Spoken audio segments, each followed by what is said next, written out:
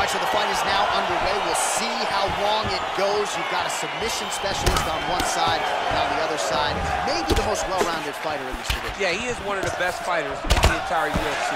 But in front of him, he has one of the most dangerous fighters across all divisions in the octagon. Because that one skill he has is so good that you're in danger the entire time. All right, so the taller fighter lands a knee, and Daniel Cormier to my right, I can hear him saying, I wish I was a little bit taller. Continues to mix it up, going to the head, mixing in some body shots.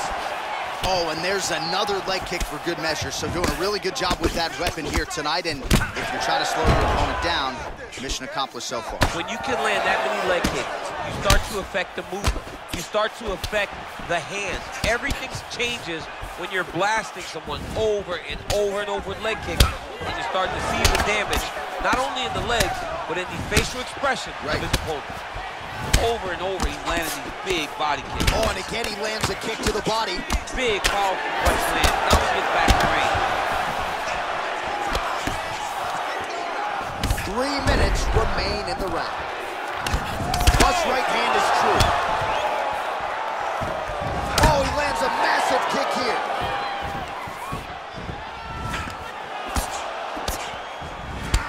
Oh, and he lands another knee there, DC. It doesn't always pay to be the taller fighter. In this instance, it most certainly did. Trying to kick the leg out. Nice leg kick. Oh, nice connection with that punch. It's one thing to have an edge and reach. It's another to take advantage. Nicely done. Moreno's lower jaw now starting to show signs of swelling. Both fighters hanging down in the pocket and both landing. Johnson gets hit with a kick. Punch coming, it's blocked. Looked like he might have landed there. Instead, a swing and a miss by Brandon Moreno. Look at him drive his shin into his opponent's body with that body kick. And now he goes with the combination of punches to the head, potentially some concussive damage there. I mean, absolutely concussive damage. Landing all those strikes to the head. He's very accurate, he's very fast. Oh, right under the elbow, right under the elbow. It was a perfectly placed shot, and you see his opponent reacting violently to that punch. Outstanding knee to the head. We'll see if he can follow it up. Certainly using his length well in this one tonight.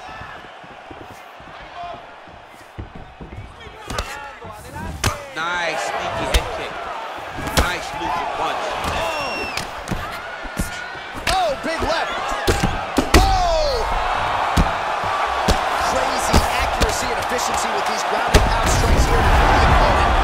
You've got to intelligently defend or the referee's going to stop. You got to defend. But you can see him now starting to gain posture, and the intensity at which he's throwing these ground strikes is starting to improve. It's starting to elevate because he knows that he can get the finish. He wiped him out.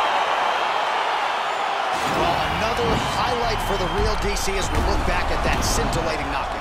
Yeah, but the whole fight, he was landing great strikes, kicks, punches. He was doing everything right until eventually he found the shot that ended the fight.